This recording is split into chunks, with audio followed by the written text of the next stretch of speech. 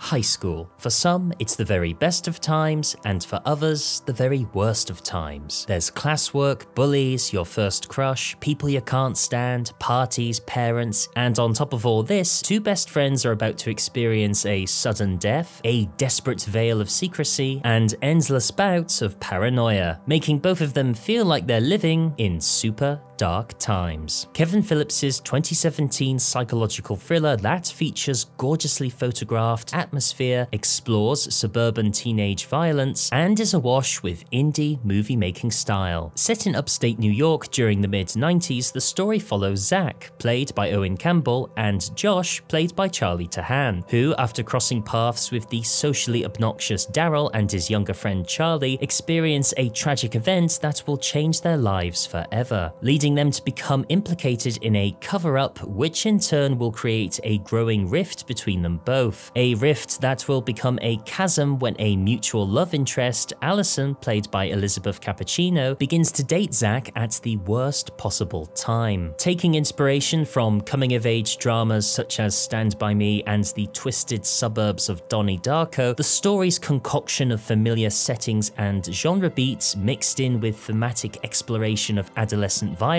creates a sinister, gloomy world for the characters to inhabit. With cinematically recognizable backdrops of high school corridors, quiet streets, and childhood bedrooms being captured by a distant, in fact chilling lens that sometimes outshines the story simply by its oppressive power. A bleak, wintry landscape with grim, deciduous nature decaying all around and washed of any color or warmth. That acts as the perfect visually claustrophobic prison for Zach to suffer in as he attempts to keep up appearances, with each scene after the shocking event being laced with a bitter tension thanks to the vulnerable performance from Campbell, a young man trying to make sense of his trauma whilst suddenly finding himself dating the girl of his dreams. When you combine the script, penned by Ben Collins and Luke Piotrowski, with Eli Bourne's beautifully spooky cinematography, and the editing style by Ed Yonaitis of quick cuts and hyperkinetic pacing, all masterfully directed by Phillips, the end result is a creepy, at times frightening coming-of-age drama that will make you truly grateful for your own rites of passage being, hopefully, far less gruesome. But with violence seemingly so endemic in the real world today, you may also feel Zach and Josh's story is actually not much of a stretch, a conclusion that quietly condemns our society from the shadows, in indistinguishable neighborhoods everywhere, whilst we pretend everything is fine in these super dark times.